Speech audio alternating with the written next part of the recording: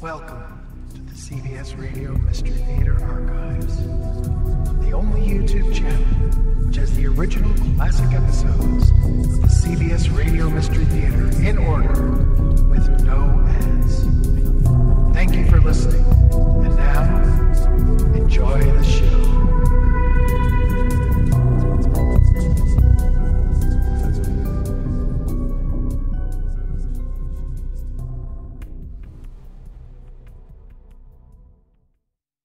The CBS Radio Mystery Theater presents...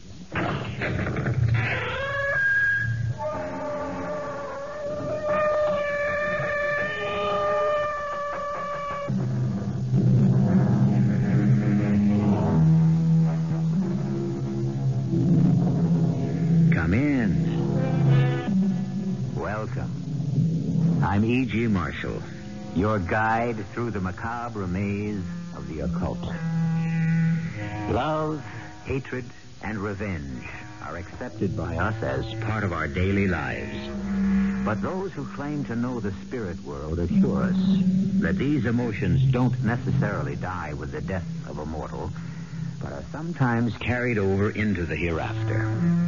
Our tale deals with love, hatred, and a revenge that reached from beyond the grave and made a mockery of the marriage vow till death do us part. Honestly, Jack, do you think Vinny will come along with us on our honeymoon, too? Now, Anne, don't talk like a fool. Vinny is dead. Forget him. He won't let us. Your dear, dead twin brother just won't let us alone, and it doesn't seem to bother you any more than it did when he was alive and tagged along on all our dates. Jack, I can't live with a ghost. All right, Anne. What do you want me to do? Kill him? You know as well as I that Vinny's already dead. Just make him stay that way, Jack. Just make Vinny stay dead.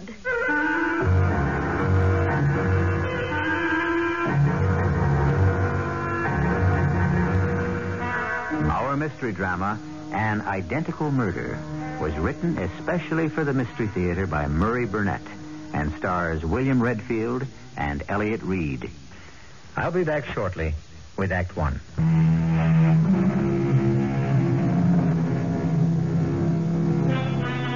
That thin line between love and hate has been walked by tellers of tales ever since tales have been told.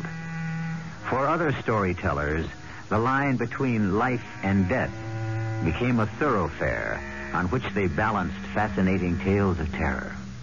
Today, we cross both lines, love and hate, life and death, as our path leads us to the ultimate unknown terror.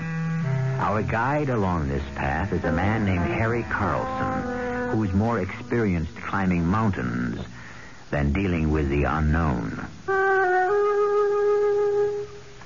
Let's set the record straight from the start. I'm not a man who sees things. I'm a guy with both feet on the ground, my head on straight. Darn well better be, because my hobby is mountain climbing. And the icy face of a mountain is no place for a guy with jumpy nerves. The funny thing about what I have to tell you is that this whole bizarre adventure started with a climb.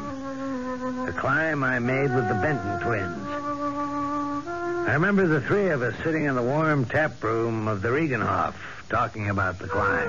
Harry, the map shows we shouldn't have too much trouble after we reach this point, about halfway up the north face. Right, Vinny. The tough part should come when we leave the trail. I'm Jack. He's Vinny. You keep mixing us up. Wouldn't you think I'd be able to tell you apart after the last 4 years? Well, Harry, why should you be different than everyone else? People have been calling Jack, Vinny, and me Jack ever since I can remember. Well, I'd love to talk more with you guys about people mistaking you for one another, but I think we're prepared for tomorrow's climb, and I'd better hit the sack. I'm just a lonely young lady looking for a date. Anyone interested? And what are you doing in Switzerland? Annie, darling, listen, pay no attention to my rude twin brother. I am delighted you're here, Anne. Vinny. And I know you're Vinny because Jack always says my brother, and you say my twin brother. And since you're such an observant minx, come here and put your arms around me, and I'll show you just how glad I am to see you. You've made yourself a deal.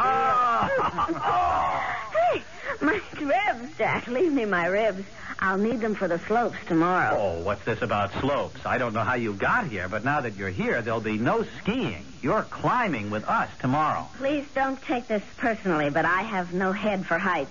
I'm all right on skis, but climbing is out. If everyone knew their own limitations, there'd be a lot fewer accidents. Well, good night.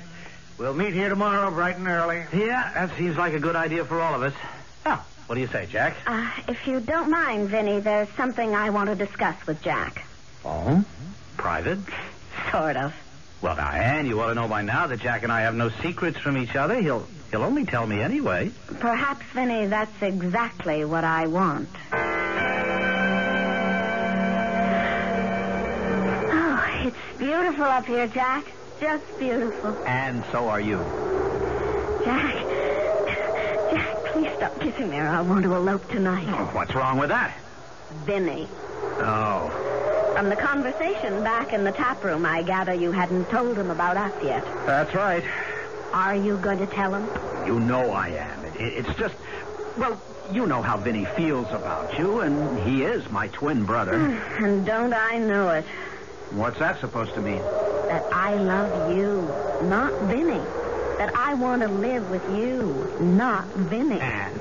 That it may be hard for even me to tell you apart physically, but there's a world of difference between you. I'm in love with you, Jack. And Vinny had better be told, and soon. So that's why you've come. You traveled 4,000 miles to pick a fight. Oh, not really. My boss sent me to Paris to check on some designs, and I was so close I wanted to see you. And I was right. You still hadn't told Vinny about us. And it isn't easy. Vinny loves you, too.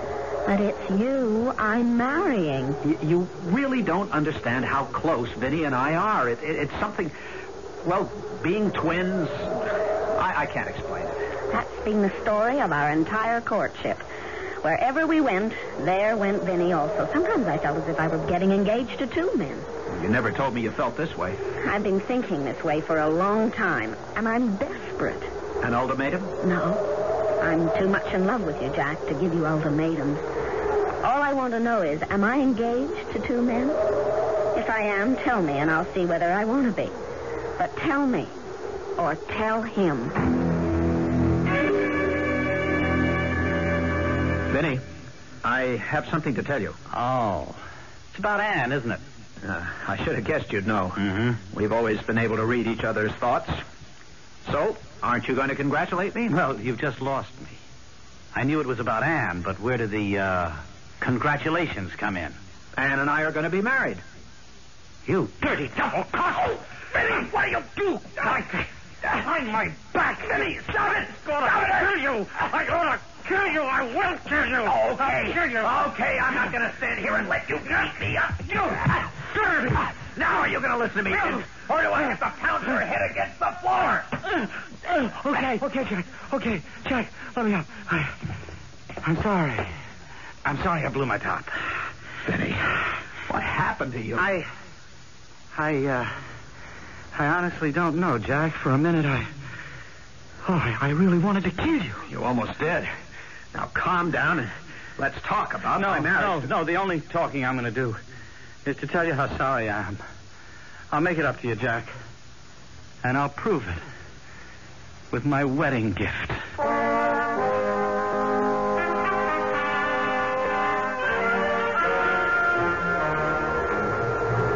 How you doing, fellas? We're okay, Harry. Why don't you let Jack speak for himself, Vinny? There you go again, Harry. I am Jack. And I'm Vinny. And I'm doing okay, too. How far are we from the summit? I'll keep you straight somehow. Jack's the low man on the line, and Vinny, you're next, right? Right. How far from the summit? Not too far. Couple 100 feet or so. Uh-oh. Trouble? Yeah, a little. Oh, what is it? There's a pretty easy path to the summit, but to get there, it looks like a tough cover right in front of me. How tough? I don't know. I don't want to get you guys started on it until I do a little more exploring. Well, how long do you think it'll take? Oh, not too long. I don't want to untie my rope. You guys be all right? We'll be fine.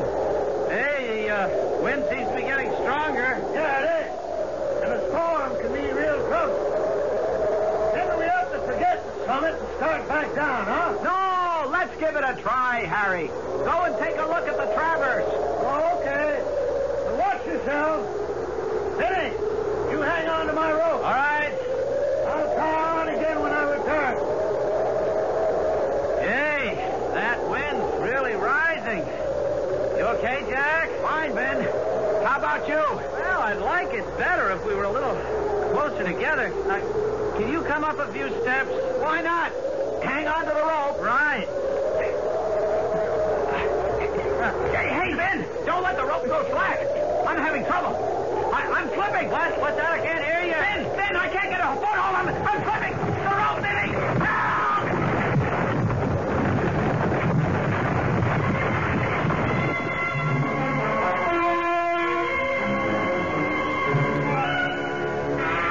I was almost across the traverse, and I heard the scream, then the slide. My stomach told me what had happened. I looked, and I saw the one man clinging desperately to the face of the mountain, the empty rope dangling from his waist. Hang on! I'm coming to get you! Hang on! I couldn't help it. I tried. But he was gone before I could get the rope around me to hold him. Don't think about it, Benny. Just hang on till I reach you. I'm not Vinny. I'm Jack. What? Wasn't Jack below you? I could have sworn that Vinny was where you... Vinny's gone. Dead. And I'll be following him unless you get to me. You can call me anything you want, but whatever you call me, the fact remains that I'm Jack. And Vinny's at the bottom of the mountain. I dreaded going back to the Reingehof. I didn't know which I feared most. Losing a man from my team, or having to tell Ann Slater that Vinny had plunged to his death. Fortunately, Jack spared me the latter ordeal. But I was put in the middle of a strange and painful scene. The fault was mine, Ann. All mine. Vinny called to me and I pulled on the rope, but it slipped, and then he was gone. I'll never forgive myself. Never. That's the wrong way to think. I haven't heard Ann say it's wrong. In fact, I haven't heard Ann say anything since we came back. I don't know what to say. I'm too shocked. Well, that's understandable. Maybe we ought to get a doctor. Oh, no, thanks, Vinny. What am I saying? I called you Vinny. Oh, of course. Vinny is on your mind, and... Oh, no, Jack, don't. Don't hold me. I just want to be alone. Oh. I'm sorry. I'll see you in the morning. It looks as though it's going to be a difficult situation for you, Jack. She'll get over it. She has to. Because she's a girl I love. And I'm going to marry.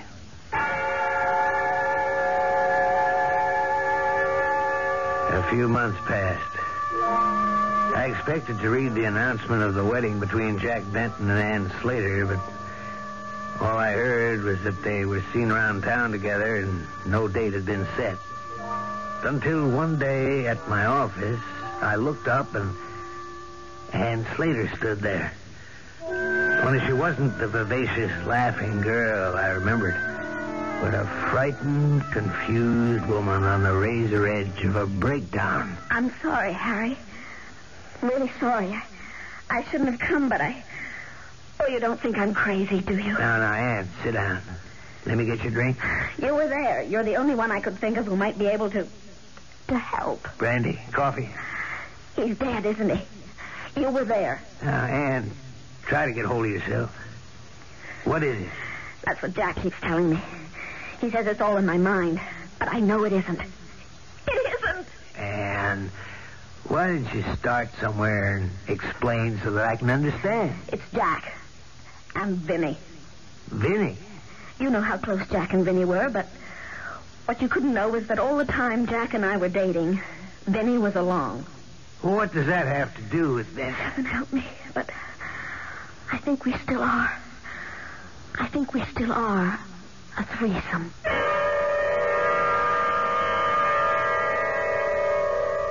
According to medical science, identical twins have the same heartbeat, the same skin, hair tones, and if you took a voice print, you would find that although the voice might vary in pitch and timbre, they would follow a somewhat similar pattern.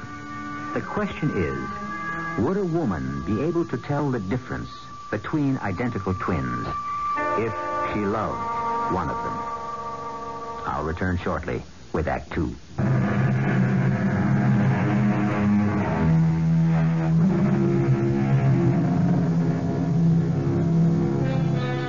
Two's company and three's a crowd.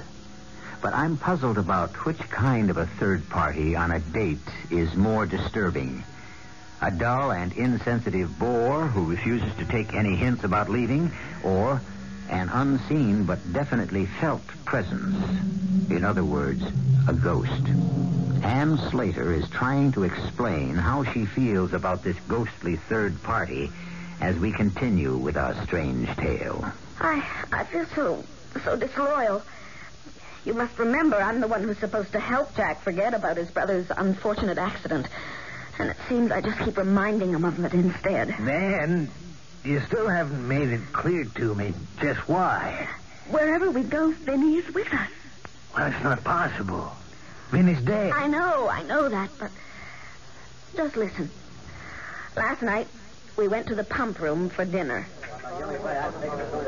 Good evening, monsieur, madame. I have your table over here. As you see, monsieur, it's set for 4, but I'll have the busboy remove 2 place settings, and you will have more room. Oh, thank you, Captain. I appreciate that. And, monsieur, may I recommend our special salad? They're all on the table up front. You may serve yourself. Thank you. Merci.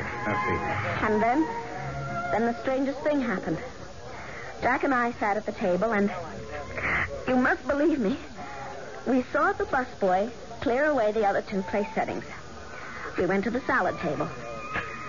And when we came back, there was a 3rd setting. Well, that's easily accounted for. Maybe another busboy started to set up the table for 4. Yes? Then tell me how you account for the fact that the 3rd place had a salad plate heaped with Caesar salad. Caesar salad?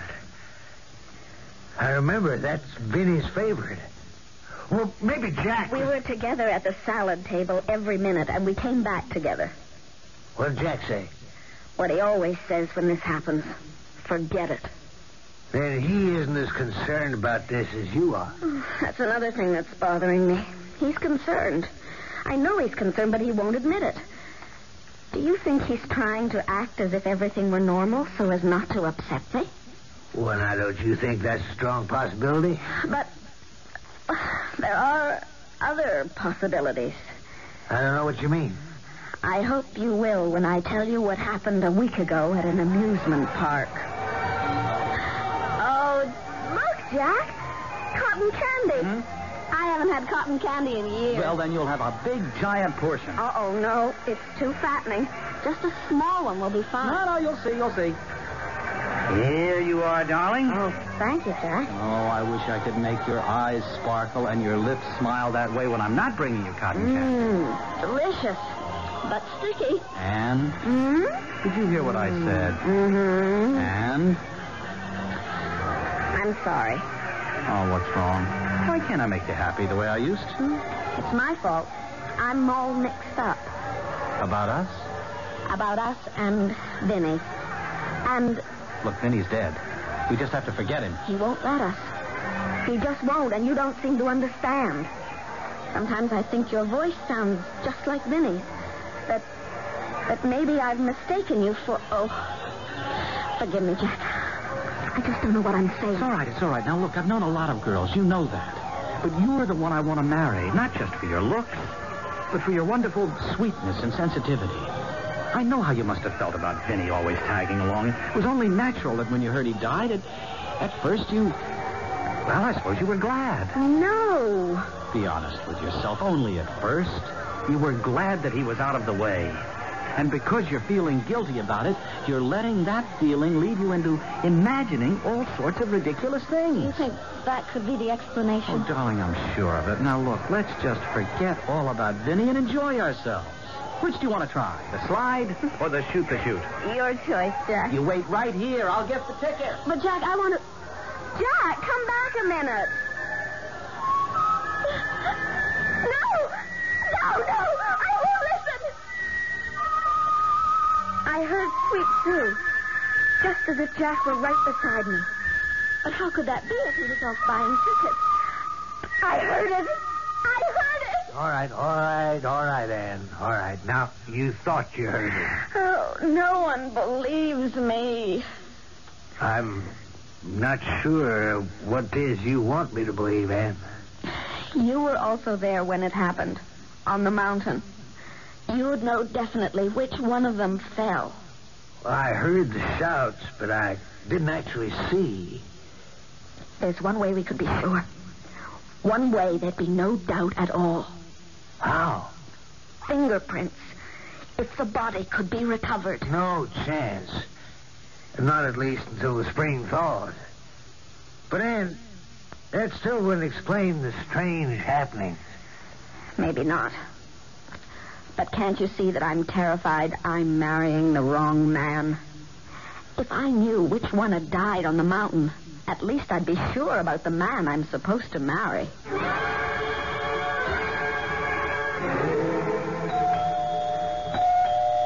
I'm coming. Jack! Hi. Didn't you get my note? Oh, you bet I did. That's why I'm here. All right, now, what's this about your taking a trip? I said it in the note. I just have to get away for a while and think. Where are you going? I didn't tell you because I didn't want you to know. Ann, what's happened to us? That's what I'm going to go and try and figure out. Look, you're not going. What? I mean it, not without me. I love you. I love you more than life itself. Jack, that's very sweet. But if you do love me, you're going to have to let me get away for a short while to get my head straight. Why, what have I done to you? I'm afraid I've done it to myself, Jack. It's not you. All right, well, look, may I have a cup of coffee? It will have to be instant because I don't want to miss my plane. Okay, instant. Lucky I left the kettle out. I've put most of my other pots and pans away. Look, if it's too much trouble, don't bother. It will only take a minute. No. Oh, no. Please, God, no.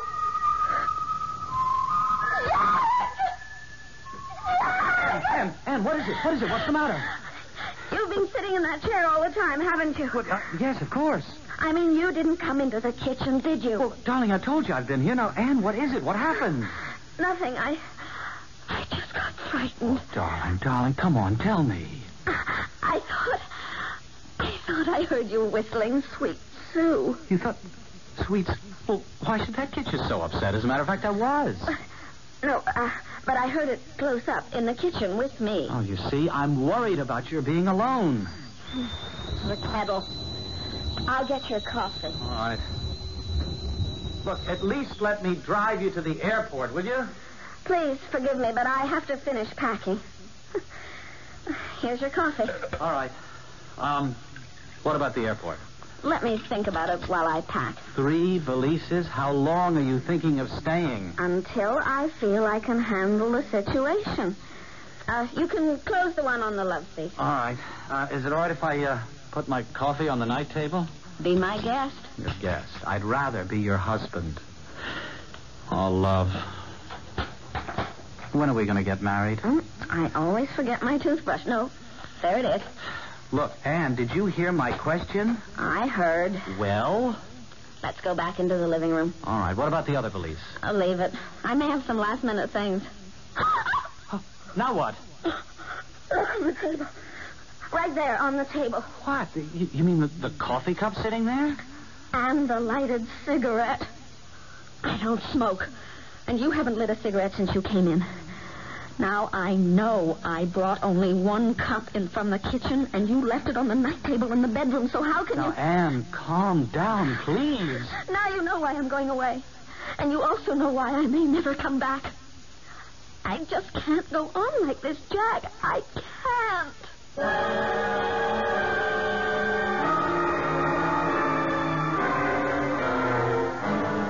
Harry, you know where she went, and you're going to tell me. I have no idea where Ann is. I tell you, I've got to find her. Now, Jack, I'm not much on giving advice, but Ann's a big girl. I imagine if she wanted you to know where she was, she'd let you know. Harry, tell me this. Did you and Ann talk about that day on the mountain? I've already told you. I think you should ask Ann about our conversation. Oh. Now, look, Jack, I got a lot of work to do, so if you don't mind... Yeah, I get it. You're kicking me out, aren't you, Harry? Please, Jack, What's that? Who's... I was looking at you, and suddenly I heard... Your phone, Harry. Huh? Oh, yeah, excuse me. Hello? What? Well, how did it happen? Where is she? It's Ann. What's happened? Hold it, Jack. Skiing accident. Yeah, I see. Yes, I'll take care of it. Oh, no, it was about Ann, wasn't it? Yes. She's in a skiing accident, but she's all right. She asked the hospital to call me. All right. What hospital? Where? Jack, she called me.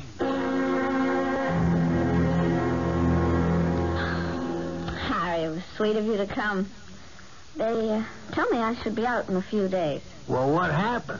Jack has told me so many times you're an expert skier. What happened really had nothing to do with skiing. It was eerie. I was all alone at the top of the run. It was a beautiful day. And I was just about ready to push off when I heard... I looked around, but I was alone, and then I heard someone whistling. I panicked. I dug my poles in and took off. But the sounds followed me. I knew I was going too fast, but I just wanted to get away from the sound. I wanted to go faster than all those awful sounds. But I couldn't.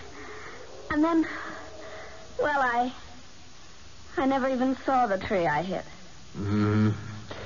And I have something to tell you. When that call came from the hospital, Jack was with me in my office. He knows about your accident. Oh, well, I don't suppose I could have kept it a secret. Ann, are you all right? I got here as fast as I could. I should never have let you go alone. Hello, Harry. Ann, please. Are you all right? Jack, I will be in a few days. Oh. The doctor says it isn't serious, just a mild concussion. But, Jack, you shouldn't have come. Oh, that's where you're wrong. Not only am I here, but I'm going to stay until you get well, and then we're going to get married immediately. Jack, don't you understand that the reason I went away was because I wasn't sure about... Well, I'm sure. Darling, I'm sure you need me, and from now on you'll be with me, and I'll be here to solve all your problems.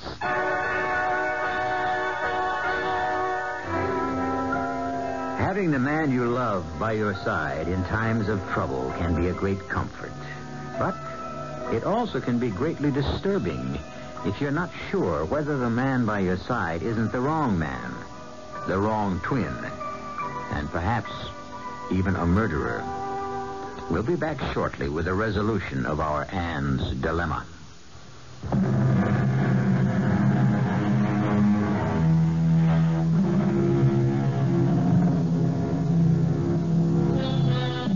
The phrase ménage à trois means a household made up of 3 people, usually 2 men and a woman. But the 3 can be any combination that medical science and the new sexual freedom can devise. In our story, Ann Slater, 1 week before her marriage to Jack Benton, was deeply worried about a possible ménage à trois. But her concern was that the 3rd person in her ménage was a ghost. Harry Carlson, the best man, was also worried. I certainly didn't relish the idea of Jack Benton asking me to be his best man, but my guilt over the death of his twin brother left me no choice.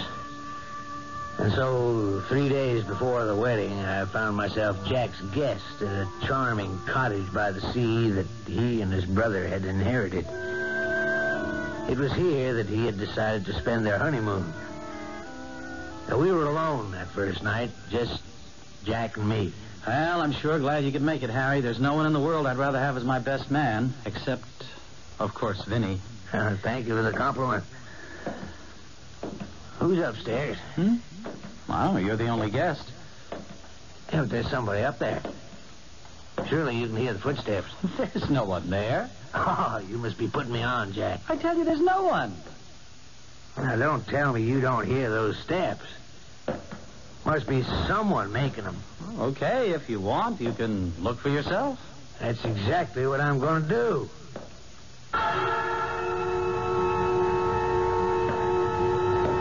Hello?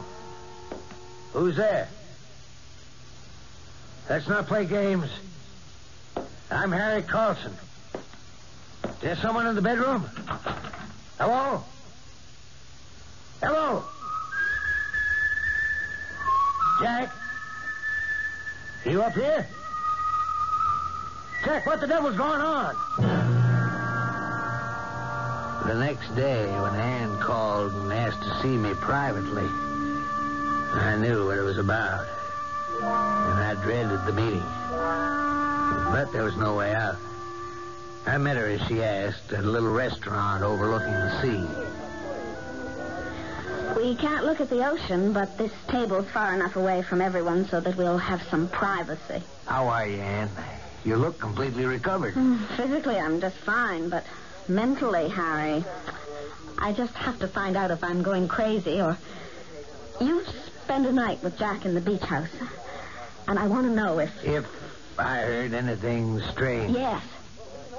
Whenever I'm with Jack, I don't know how exactly to describe it. There's always a feeling of another person, a presence, someone else there. Did you feel that too? You're not crazy, Ann. Oh, thank heaven. You felt it too. Harry, I think you saved me. From what, Ann? Sometimes I'm absolutely sure that the man I'm going to marry isn't Jack, but Vinny. Now I know what I have to do. I'm going to call the wedding off.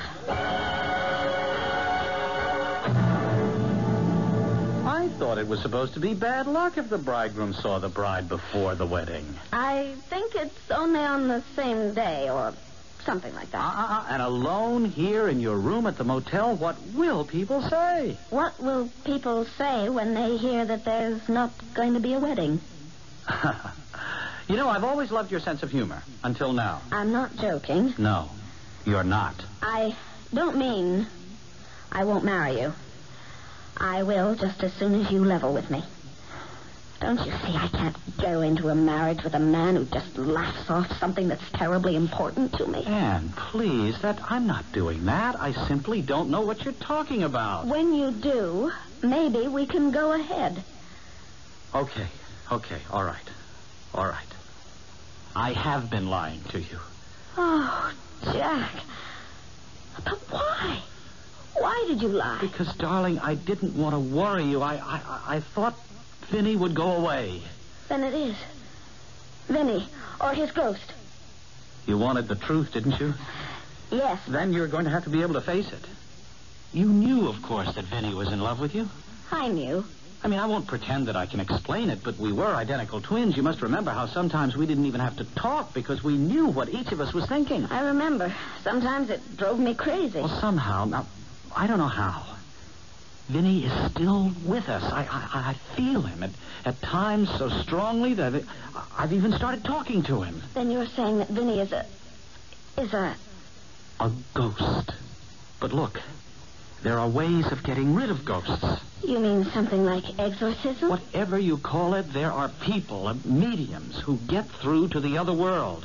What makes you think Vinny can be made to leave us alone? Anne, I'm telling you, I'm sure he'll do it. Out of his love for you. I know that was genuine. But how would I go about it? I don't know anything about the spirit world. I made some inquiries. I have the name of a reputable medium, no phony. And I've spoken to him, and he's agreed to help. You spoke to him about me? Yes. And he feels exactly as I do. That Vinny's ghost will be more apt to listen to a plea from you. This is your first visit to a medium? That's right. Let me explain briefly what may happen. I will go into a deep trance, and I will call to him and ask him to talk with you. If you hear him, you may answer him, but otherwise you must keep quiet. All right? All right. Vincent Benton. Vincent Benton. The one you loved on Earth is here. You know her, Vincent Benton, the girl named Ann Slater. She wants to talk with you. Are you there? He's here. Vincent Benton, listen. I speak for Ann Slater and your brother Jack. Stop that! You have no reason for anger. Listen to us. Your actions are making Ann Slater and your twin brother Jack very unhappy.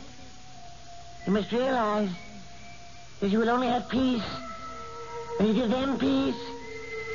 You must understand that your peace and their happiness lies in their marriage. Hey, stop! Let go of me! You're hurting me! Let go! I must get back to the sphere where I belong. Let me go! I'm not one of you! Are you all right? What happened? I'm sorry. I cannot help you. I don't believe anyone can. We contacted a very evil spirit. And it's best that you leave immediately.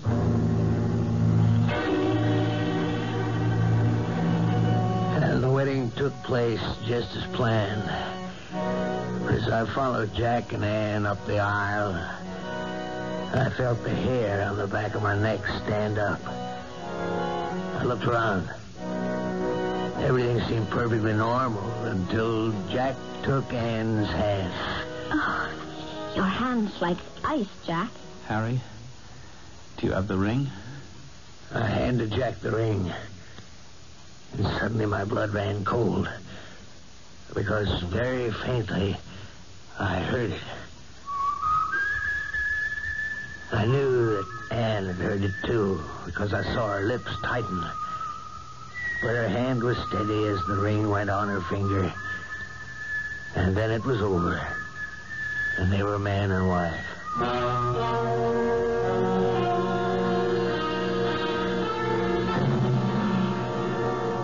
At the reception after the ceremony, I was only counting the minutes until the last guest left, and I could also decently leave. Nothing more had happened, but I still desperately wanted to get away. After what seemed an interminable length of time, only Ann, Jack, and I were left. I took Ann aside to offer my good wishes. Thank you, Harry. Thank you. I owe you a lot. Oh, you don't owe me a thing. It's just... you sure everything's going to be all right? You heard the whistling at the ceremony, too. Don't worry. Jack and I have made up our minds. We'll be fine. Yes. Yes, I'm sure you will be. I'll just go back to the cottage, pack my bag, and clear out. This is going to sound silly, but Jack and I decided we wanted to be in the cottage alone for the next few hours. Of course, I understand. What time should I drop by? Half an hour or so. Jack and I are walking back along the beach.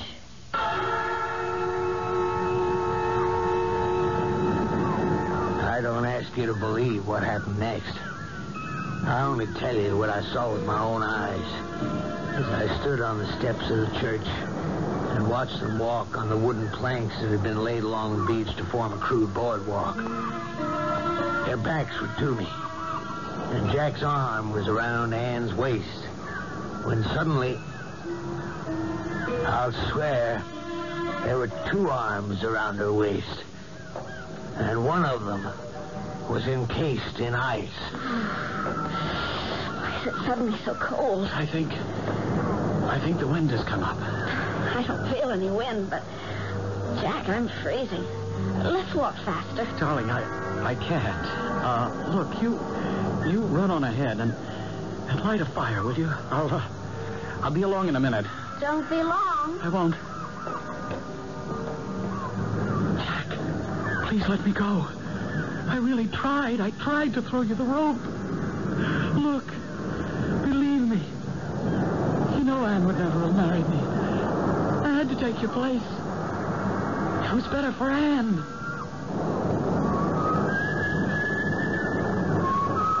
Oh, please, Jack. Let me live. Please. Go back to being dead. And as I watched, the arm encased in ice grew to a whole man, who with his icy arm walked around the bridegroom's shoulders, led him inexorably off the planks and across the sand and into the sea, where they both disappeared from view.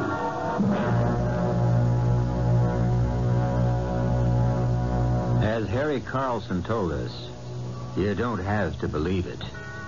But I have to report that the bridegroom's body was washed ashore on the following day. Coroner's finding? Death by drowning. There was, however, no explanation offered as to why the new bridegroom had suddenly decided to go swimming by himself with his clothes on. I'll be back shortly.